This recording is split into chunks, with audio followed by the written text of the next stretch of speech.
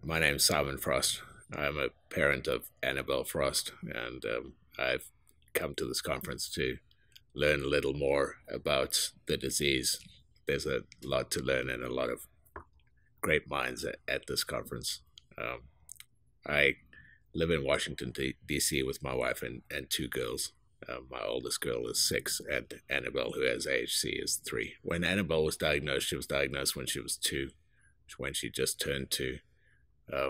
I hired a scientist that worked at the NIH for 3 years to work on identifying what the most logical therapies are for this disease so that we could expedite therapies for Annabel. And we looked at drugs. We looked at the protein and the different conformations of the protein to determine whether or not drugs have a high probability of any effect. Obviously, we have some that do work, but having screened more than 10,000 in this disease already, we don't have many more that seem like viable options. We looked at gene therapy, specifically gene modification therapy and also AAV-mediated gene therapy, and identified the risks associated with both of those types of gene therapy and settled on AAV-mediated therapy as an approach that may help children that are already living with the disease. So focused a lot of time on that and have now started developing that therapy as a parent-led initiative. So AAV-mediated therapy is essentially taking a virus, packaging into that virus a string of DNA, and that DNA is going to be essentially a functional copy of ATP1A3, the gene that's dysfunctional in our children.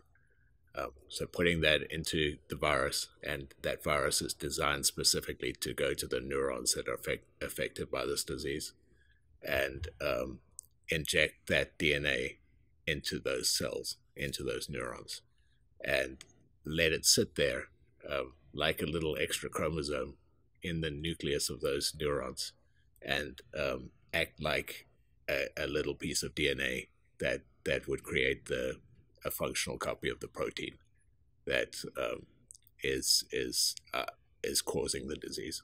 I kind of think about it as like a mosquito, a mosquito that carries a virus, and it goes to its point of it finds a human, it injects its virus, and the virus disseminates across the human body. That's kind of what we're doing here. We're injecting a functional copy of our gene into a human being, or a mouse in this case, and that is being disseminated across neurons in the brain and targeting specific cells to deliver its payload. And in this case, the payload is helpful and not hurtful. So we have been producing our viral vectors, which is essentially that virus that encapsulates the DNA over the last 16 weeks or so. And in the next 4 weeks, it should be ready for injection into mice. First into mice that don't have the disease, and then into mice that do have the disease. We've got some testing to do between now and when we do inject the diseased mice to figure out which of those viruses is the best option for us. But once we've figured that out, we're going to try it in diseased mice and see if we can copy the rescue that Dr. Clapcoat has seen using a different method of gene therapy. So this is going to cost about $750,000 to get to the point where we have proof of concept, which is a rescue in mice. That's broken up into a couple of parts. So the first part is producing our virus that contains the DNA. That's going to cost about $150,000 or so. We're doing additional testing outside of that to make sure that things are safe and effective, and that's going to cost another about $100,000. And then the testing in diseased mice is going to cost about $500,000. So that's our $750,000. By the time we start injecting the diseased mice, we should know with some likelihood the chances of success. So up to this point, we've raised about $250,000. So we're up to the point where we are starting to raise the capital for the mouse project, for delivering this into diseased mice. We need to raise about $500,000 more. We're raising money quite rapidly at this point, and we've got a lot of different AHC foundations and communities behind this project, and a lot of individuals that are associated with friends and family of the AHC community. But we do need additional capital. We need that $500,000 to figure out whether or not we can get a rescue in mice. So this disease is very well set up for AAV-mediated therapy, because we know certain cells are more likely to be affected by AHC than others, and we can target those cells. What we're doing here is something that can be used in other therapies. It's essentially a plug-and-play model, something that can be put on a production line. You've got a virus that is designed to be delivered to neurons in the brain, and that potentially could be produced to send other DNA to the same parts of the brain that we're targeting. So neurological disorders that are monogenic, that have a single gene associated with the disease, can all be tested for this type of therapy. And so far, there are more than 20 diseases that have been treated with AAV-mediated therapy, many of them very successfully. And there's no reason why we can't take the same approach with multiple neurological disorders. In our case, we have 10 different diseases associated with ATP1A3 alone that we can test for rescue. But we've got ATP1A1 related diseases, ATP1A2 related diseases, various other types of channelopathies that are very similar type of disorders to what we have, and then all sorts of epilepsies and other neurological dysfunction that can benefit from this same approach. So there are various forms of success in AAV-mediated therapy. We may be able to correct some dysfunction. We may be able to correct a lot of dysfunction. But all of our kids are suffering from things like dystonia, ataxia, hemiplegia, inability to swallow, choking episodes. And a lot of these come from these, episodic, unexpected events. And what we are hoping to achieve is that we can slow those down or stop them by targeting the source of the problem. We are planning to inject into a site that is very close to what seems to be the smoking gun here in terms of the cells that are most affected by ATP1A3 misfunction. And if we can stop the cells that are most affected, perhaps we can also correct a large number of symptoms. Now, obviously, that's a big dream, but even if we can correct some of them, this could be life-changing for many patients. We originally started looking for therapies because our children have a future that is not typical. That's the genesis of looking for a therapy. But what that means to me as a father is that I want my little girl to be able to sing and dance and learn and talk and swallow and eat properly and go to college and have a boyfriend. And these things are beyond her in a lot of ways if she has AHC for the rest of her life. Beyond that, she goes through pain every 2 or 3 days. She is unable to function. We have almost lost her due to a very bad choking episode. And I think that affects more than just me as a dad. It affects my extended family. It affects my job. It affects my friends.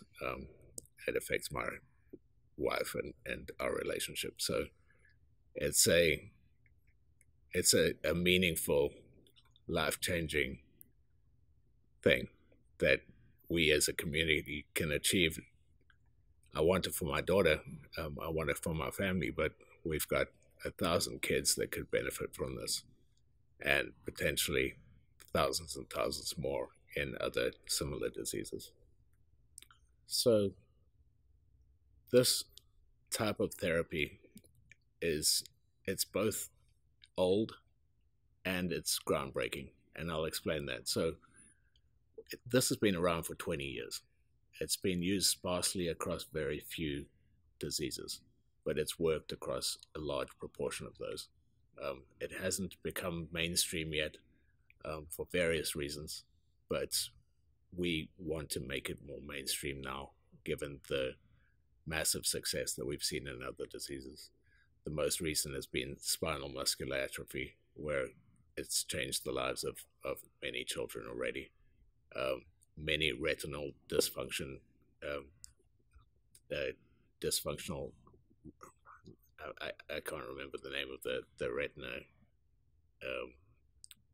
approach that was used, but it's people have gone from being relatively blind to being able to see. In gangliosidosis, there have been cats that have been unable to walk, unable to stand, and are now running around chasing little laser pointers. So it changes lives, and it changes lives dramatically and quickly in other diseases. And we're trying to learn from that. It's groundbreaking in that it makes that change to a person's life or a community's life very, very quickly, and miraculously in some cases. So it's a high reward approach. I think we have mitigated the risks now in terms of genetics, where I wouldn't call it a high risk approach, but it is a very high reward approach. And it's something that I think is worth pursuing because of that. So if we see a proof of concept in mice, if we see mice that are unable to walk properly start walking properly, or unable to recognize objects and not being able to recognize them, we will call that a rescue. And if we can call that a rescue in mice, we would have proven our concept. If we can prove our concept, we're going to take this to scientists in the field to help us to advance towards clinical trial. And the ultimate result for us would be to be able to correct this in humans. So the path towards that would be testing toxicology, and we would do that in a rat study, a toxicology rat study. And then after that, we would need to produce the viral vector, the therapy, the therapy that will be injected into humans at scale and at a very refined quality, so that we can use it in humans, and then we would go to clinical trial. So those steps are all very expensive, but once we have proven the concept, there should be sufficient capital out there and industry participation where we can get there both quickly and using funds from others.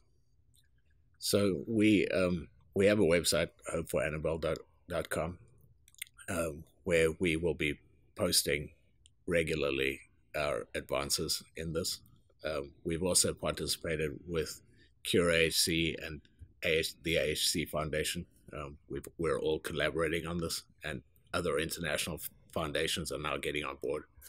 We have phone calls with those international AHC foundations on a monthly basis now, or a bi-monthly basis, and I'm providing as updates, very regularly to all of the AHC folks.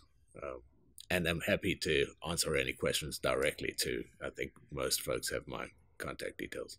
So I think so far, all of the AHC communities have been helpful in two ways. So firstly, intellectual support, providing their scientists critique on the path that we're taking so that we can make it better.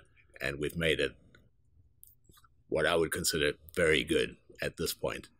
but we could always improve upon it using collaborative approach from the best scientists in the world. And the second way is to help us fund this. So if we can get this completed quickly, then we can accelerate our timeline to therapy.